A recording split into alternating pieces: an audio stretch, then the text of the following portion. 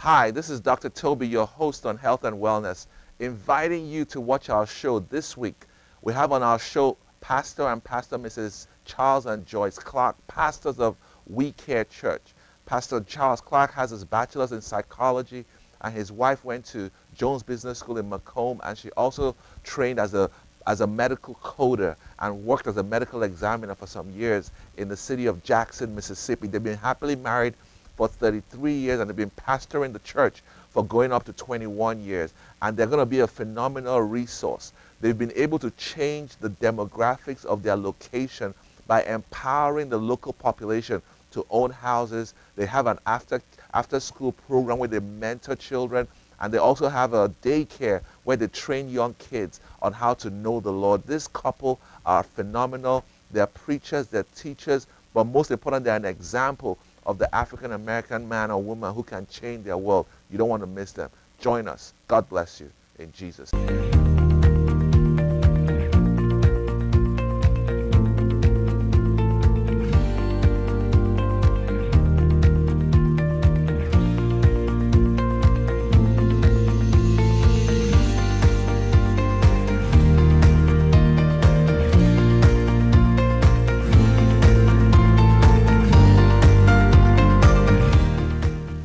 Hi, this is Dr. Toby, your host on Health and Wellness. Don't touch that dial.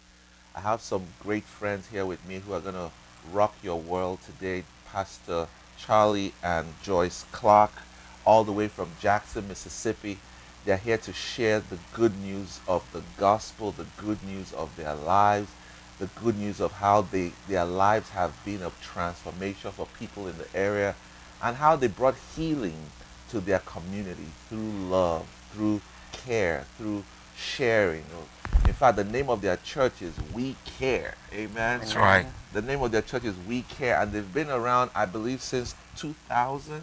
That's right. And I invited them here because I believe that every Christian is a healer.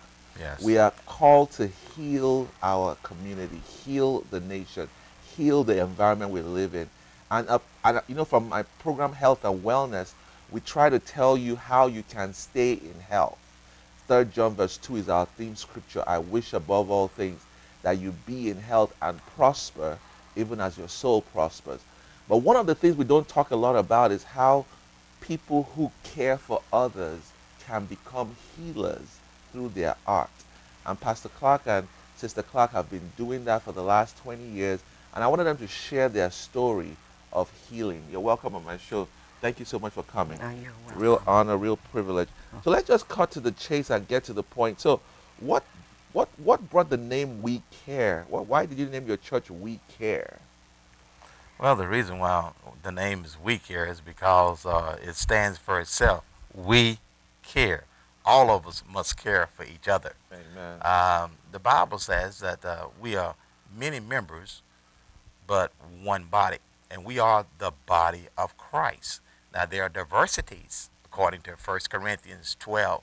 There are diversities of gift, but it operates by the same Spirit. Mm-hmm. And so what we did in 2000, we came together and we saw a dentist office in the South Jackson area.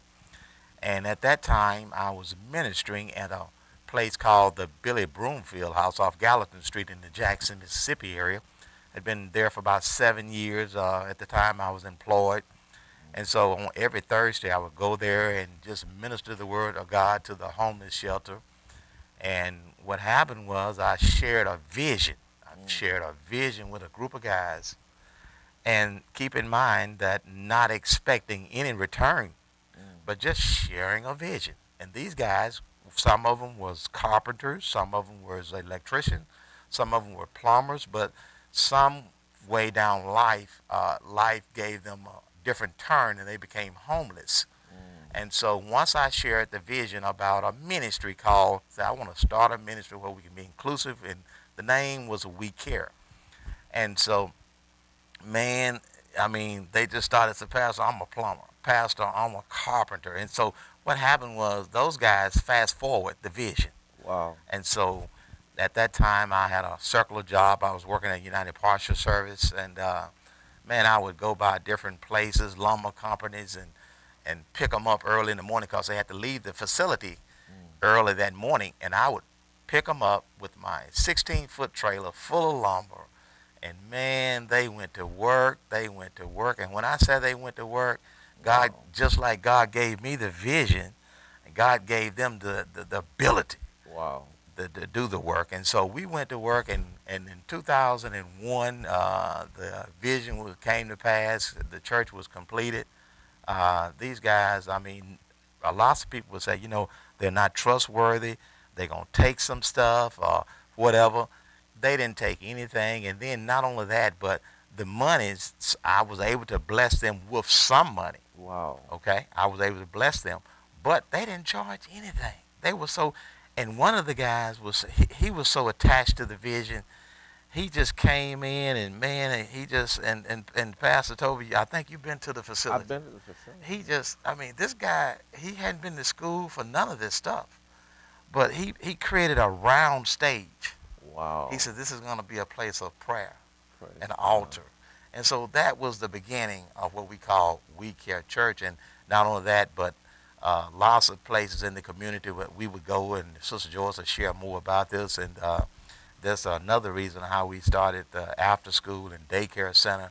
You know, we would go and pick up a lot of kids from underprivileged areas like Yarborough, Westwick Apartment, and different places like that. And what we would do is we would just show them a better life. Let me just say that. Okay.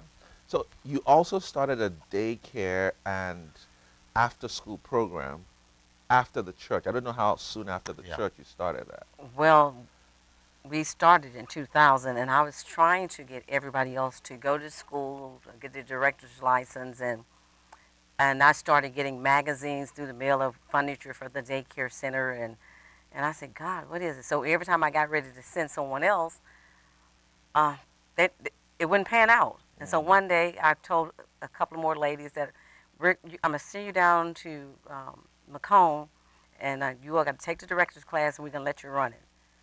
And so when they got ready to call, they said, guess what, First Lady? I said, what? You're going with us. I said, excuse me? I said, well, if I'm going with you, I'm not driving, but I'll furnish your lunch, your breakfast, and everything, but you got to drive. And so that's what happened, and that's how I got into the daycare business. And then I began to see kids come in there, didn't know ABCs, crying, and they was in the public school system. How many years after the church started? It was about 2009. That's Wow. right. 2009, 9 years later. So you saw a need in I the saw a need. community. Well, we had a free GED program on Highway 80, Okay. and we would come in and tutor kids, but that was all free. And that was back in 98. 1998, before we got to church. Really? Yes. Are you a tutor? I mean, how did you handle the teaching part, obviously? Well, what I would do, I would get the older kids that was A students, and they would help me with other students. And whatever I needed from computer-wise, they planned their own programs. I didn't have to do anything. I was just Wow. there. And then I would assist them with some of their tutoring and the teaching as I do now. But, yeah, they came in, and they learned from each other. And I was learning from them. So we was all in a learning mode. So it started a long time ago. Then we brought it over to the church. It was still free, GED, and the kids would walk down the street, and their mother would wonder where they were, and they would be over there. And the lady across the street had a daycare center, and she called me, and she said, Miss Clark, there's a whole bunch of kids that are waiting on your stuff. Should I call the police? I said, no, I'll be there in a second.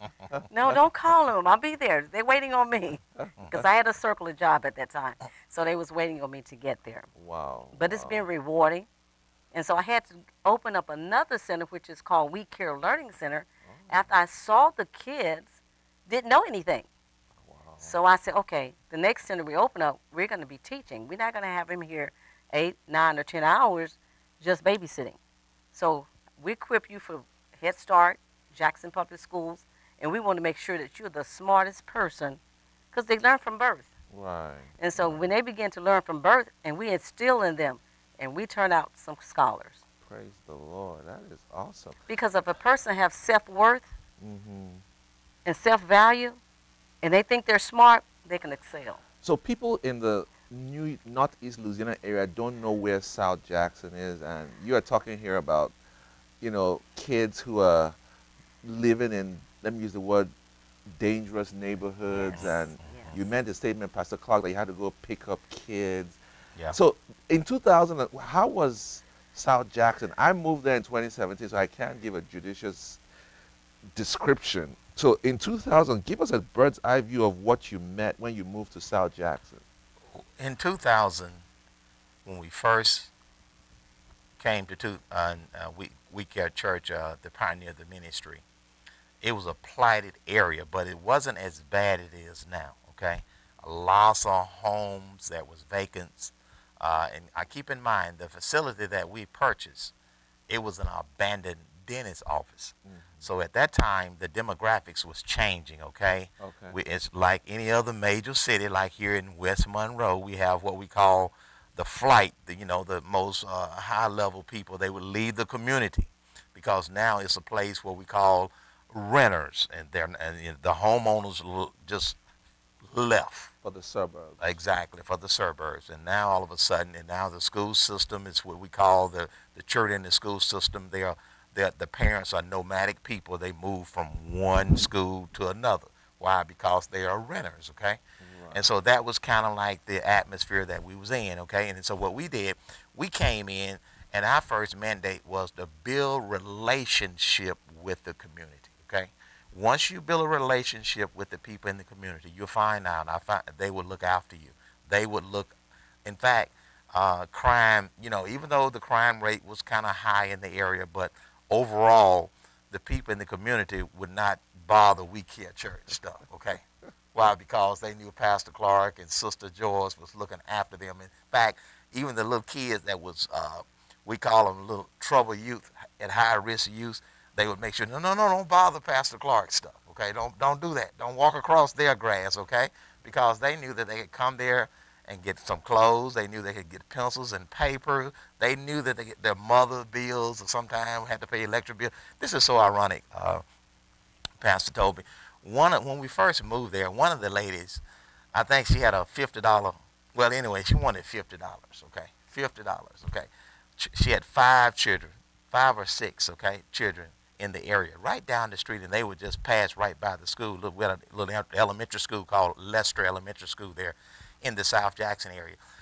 And so this lady with all those kids, single parent, and so they would just come and knock on the door. We would give them some water, whatever, say, come back to church, okay? And all of a sudden, after the invitation, she sent a letter saying, I need to pay this electric bill, and I'm $50 short. And so we helped her. We blessed her, okay? Not knowing that this was going to be one of the most faithful members in the church. Of the church. Wow. Okay? So she got a long story short, she said, can I come clean the church up? Wow. So she started cleaning the church, okay? And then after building a relationship, once again, this was the first $1,000 donation that we had because the lady was handicapped, okay? And not thinking in terms that she was going to be a blessing to the church, Course, okay? yeah. But man, she came in and she started counting those $100 out, $1,000. We just couldn't believe it. Said, look, we want to bless you with all those kids. Here you are. You coming to be a blessing to us. And so listen. And so once again, it's just been a fabulous experience. I'm interested in knowing the story about picking up kids. I Mhm. mean, it sounds like some kids leave school and they don't have a place to go. That's what right. it sounds like, but That's right. correct me if I'm wrong. That's right. Dr. Toby, I was pick up kids, and I think I had a little hatchback.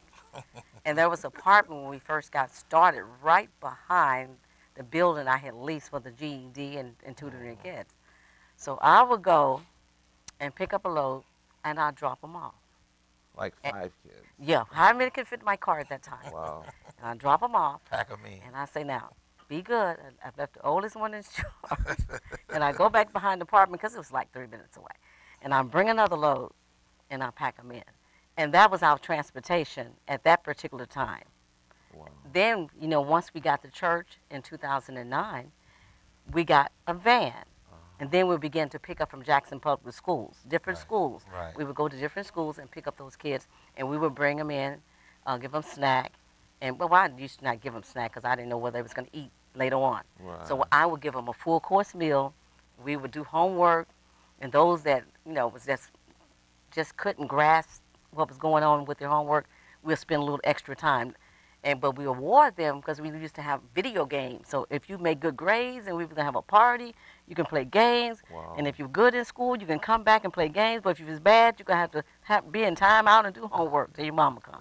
So, yeah, that's what we did, from a car to van. So like 3 p.m. to 6 p.m. or? No, the first school gets out about 1:45. Wow. And I think the high school was like 2:45 or something. They was the Good last time. one we picked up. They was the last ones. And we would bring them in, and they would do homework until their parents came.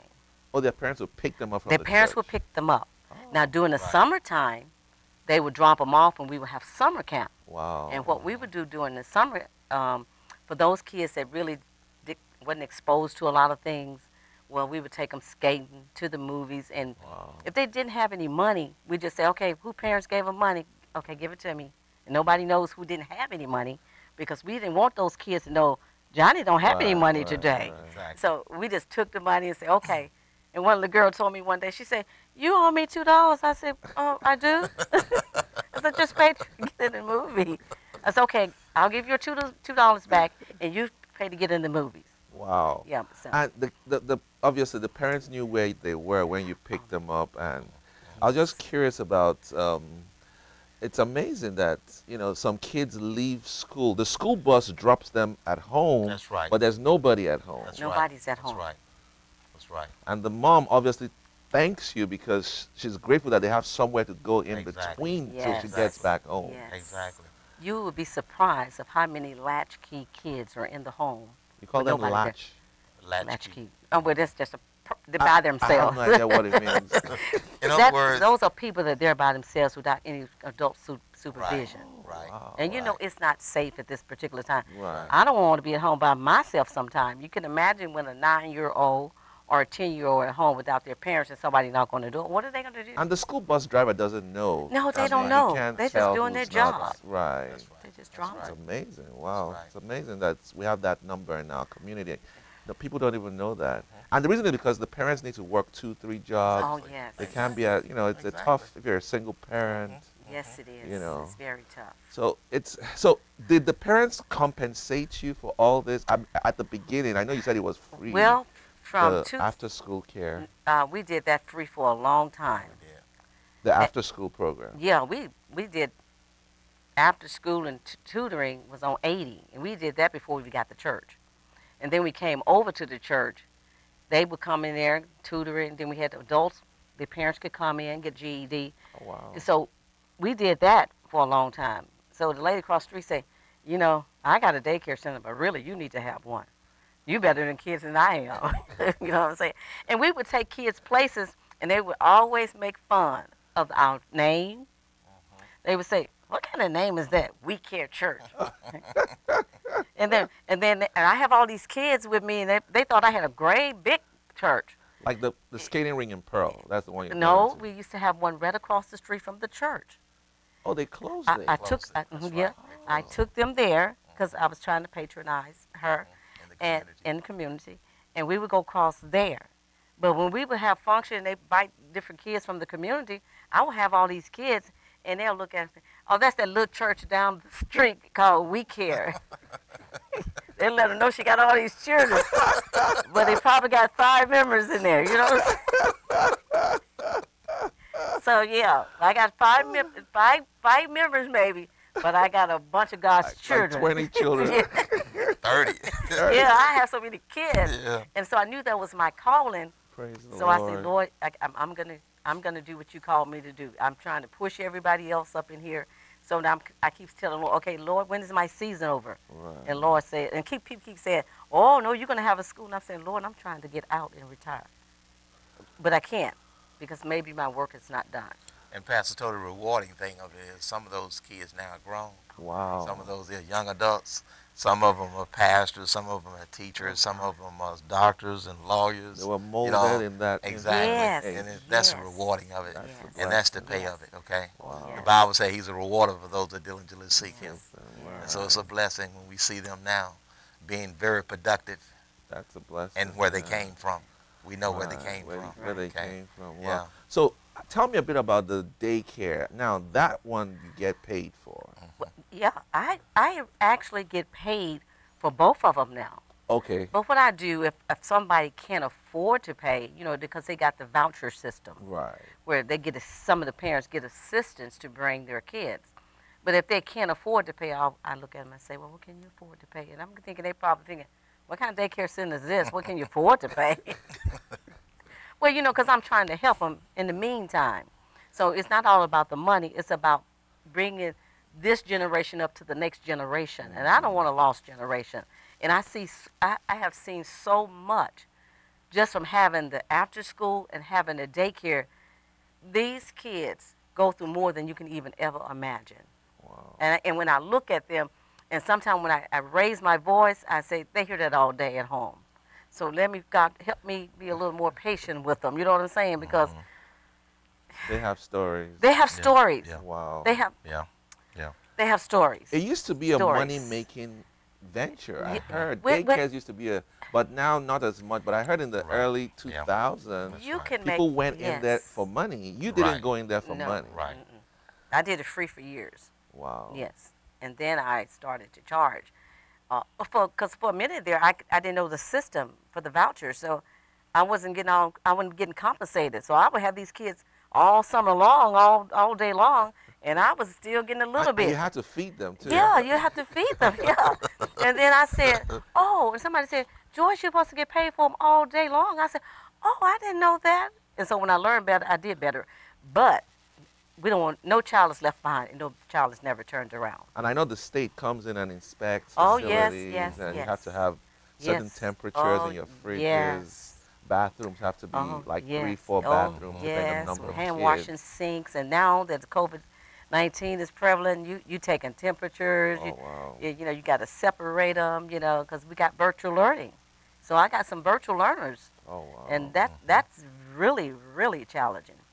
So if somebody doesn't have Medicaid, do they still get vouchers, or is it only for the Medicaid?